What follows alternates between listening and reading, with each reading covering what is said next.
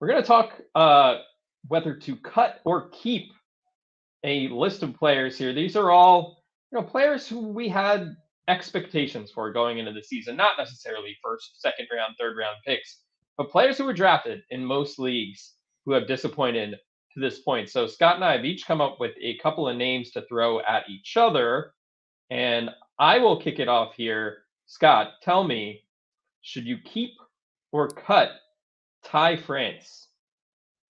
Wow, that's a great name that you called out, because I actually was in a league this weekend where I needed to make a cut to pick somebody up, and I'm like, who am I going to cut? And not him, not him, not him. Like, not Ty France. I'm like, wait a minute. Ty France isn't doing anything right now. His last 30 games, his stats are awful.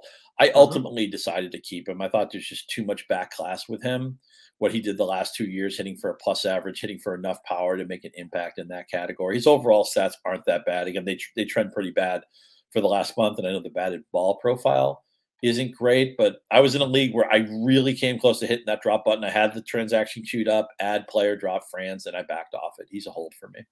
So he's 83% rostered in Yahoo leagues right now. So again, player drafted everywhere. I believe he had 20 homers last year, 18 homers the year before.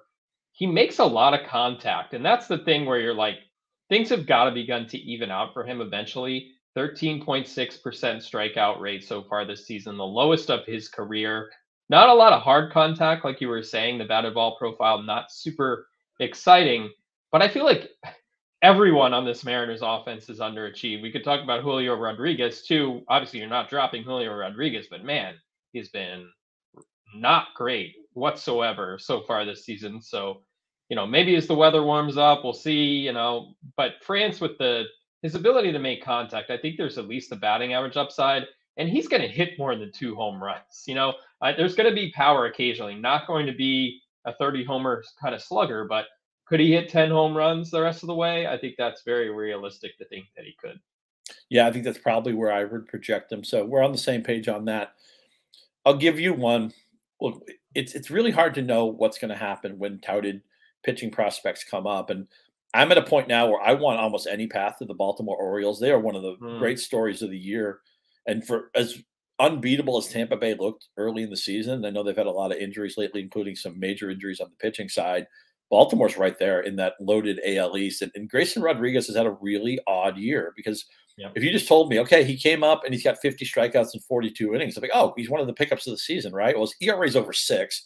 His whip is 1.64. If this were just a veteran pitcher, you'd probably cut him and not even think too much about it. But I see him in some of my leagues. I see him getting cut. In some of my leagues, I see him getting picked up. So the market is going both ways on Rodriguez. Right now, he's 55% rostered in Yahoo. Throw it over to you. What say DJ Short about Grayson Rodriguez?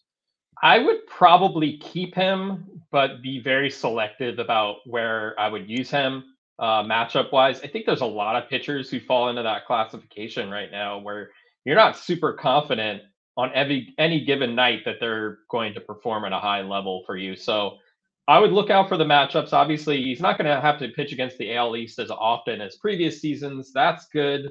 While he struggled at home this year, I think his ERA is north of 7 at home. That is a pitcher-friendly ballpark. I think that'll start to even out for him. The peripherals are there. His most recent start was pretty good. He's given up quite a bit of hard contact so far, so that's something I think is a little bit troubling, but not necessarily predictive.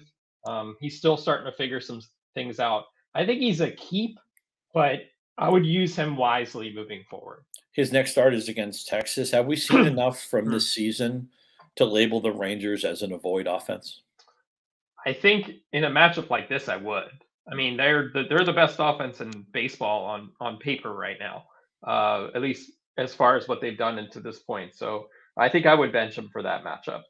Man, didn't you wish you knew that before the season? Yeah, just get all the Rangers. Thankfully, I have a lot of Marcus Semien, and I feel like I tweet like, if I tweet 15 times in a week, I feel like 2 or 3 of the tweets are about Marcus Semien, who's just one of my favorite. I just love that guy. And his stats, he did not hit his first month in Texas. If you look at the last calendar year, and look, I know it's picking an arbitrary endpoint, but it makes sense, right? He went to a new team, new city, new living arrangement, all that stuff. And it took a while to get his feet wet, get comfortable. Since then, he has been a monster. I think his his last 162 is something like a 275 average, 125 runs, 30 homers, 108 RBIs, 30 steals, something in that neighborhood. I'm really close to the stats, whatever they are. But I mean, he's been a first-round talent since the beginning of May last year.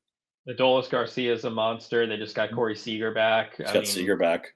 And Josh Young I like too. He's kind of been up and down, but yeah, they've got some pieces there. Even Leody Taveras, I think is worth adding, and he's hitting at the bottom of the lineup. I feel like we talked about Jonah Heim some. I know he didn't have a great week last week, but he's been a top 5 catcher. Any path to Texas sounds good to me right now.